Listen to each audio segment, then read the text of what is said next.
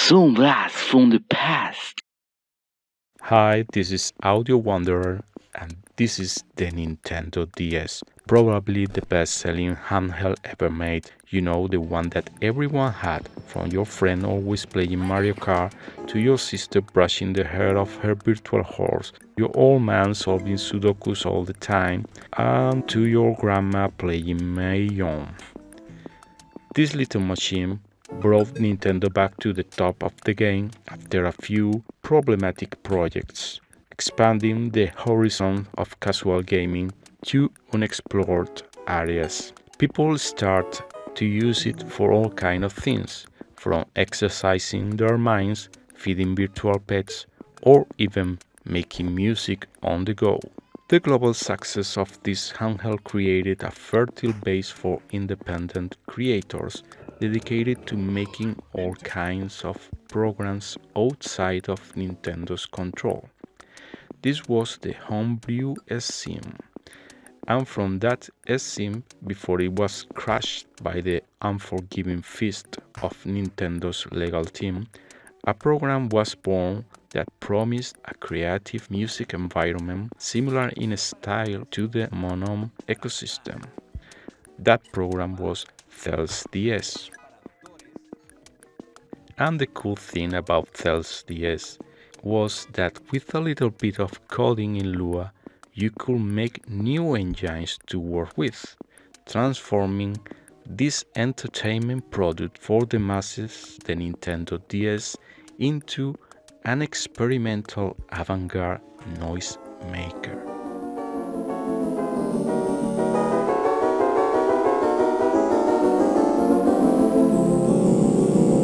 All glory to the Hypnotoad! Here's a little jam I made using some of the new scripts I wrote for the CellsDS.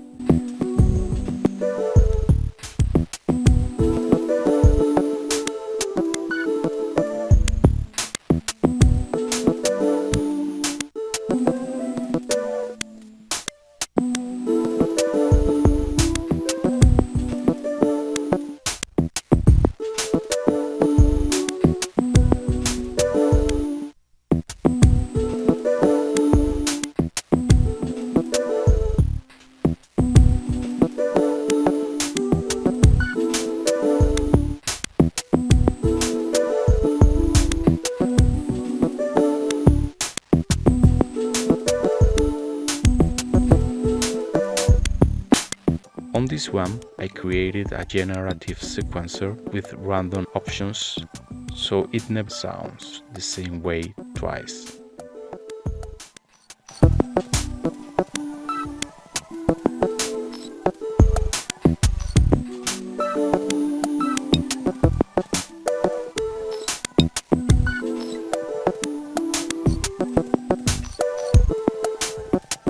That's something I really love, letting the script go off on their own and surprise me with new patterns and sounds.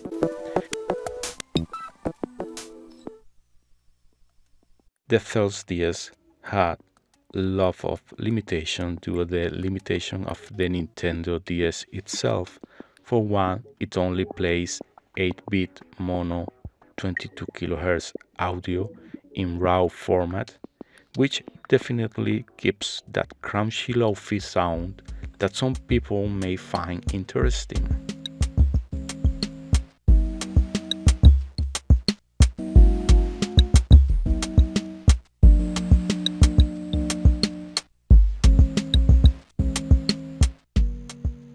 And there is no MIDI over cable support, just some Wi-Fi MIDI that I haven't really tested. Plus, CellsDS just trigger sounds. There is no other option to do with the sound that just play back the sound. No attack, decay, sustain or release. No filters to shape your sound.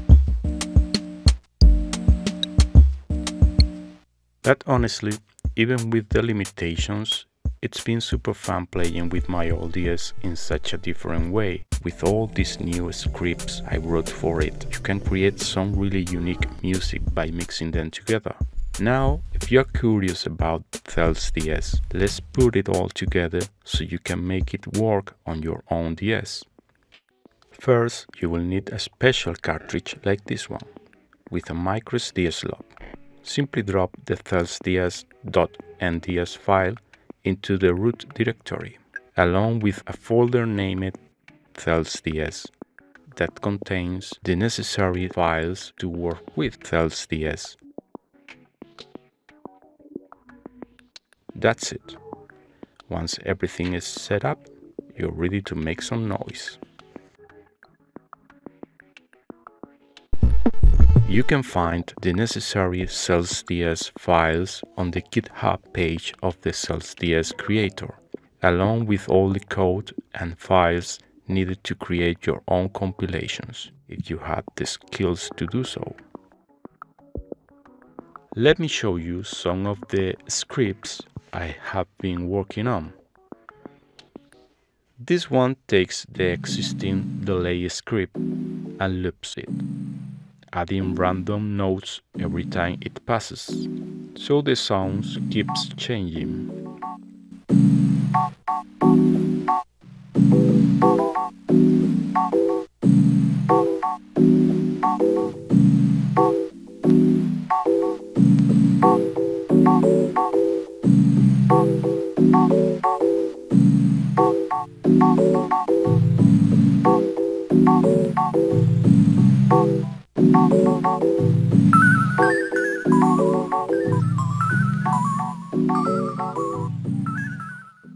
Here's another one where I took the default 16 steps of the CellsDS and bumped it up to 256 steps.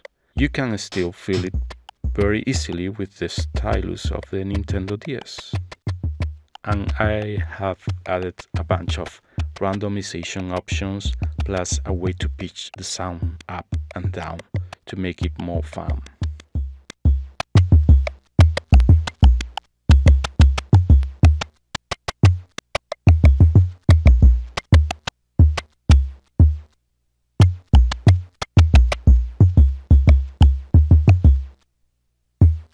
And check this out, this script Breakout ball that bounces all over the grid, triggering sounds whenever it hits one of the edges.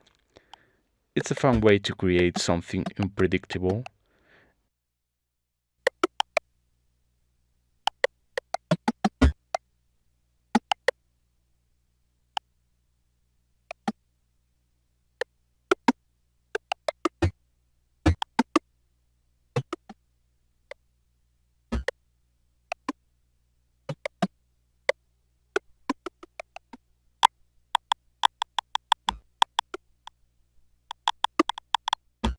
Those are just a few examples.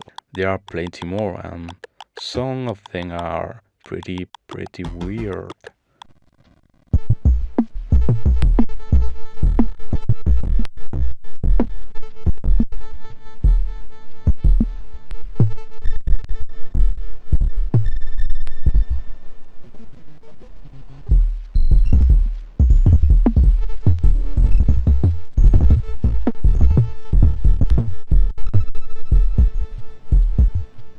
So if you are into this and want to get your hands on these scripts and other cool stuff, check out my Patreon. By supporting me there, you get full access to these scripts, plus music releases and other kinds of creative projects. So see you there. Now a little jam with all these new scripts, mixing them together.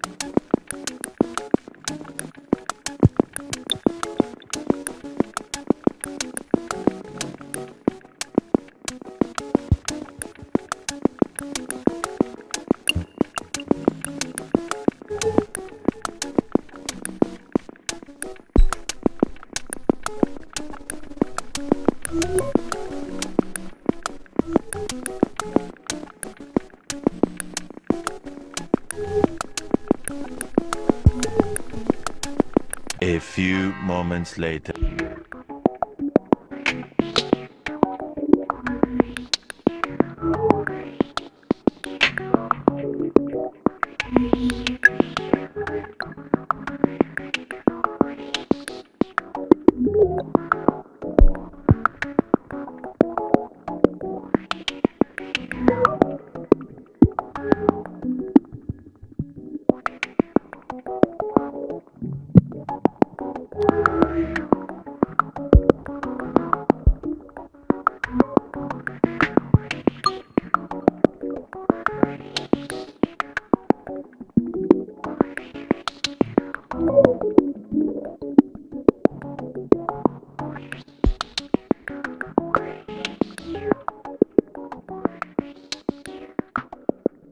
Some blast from the past.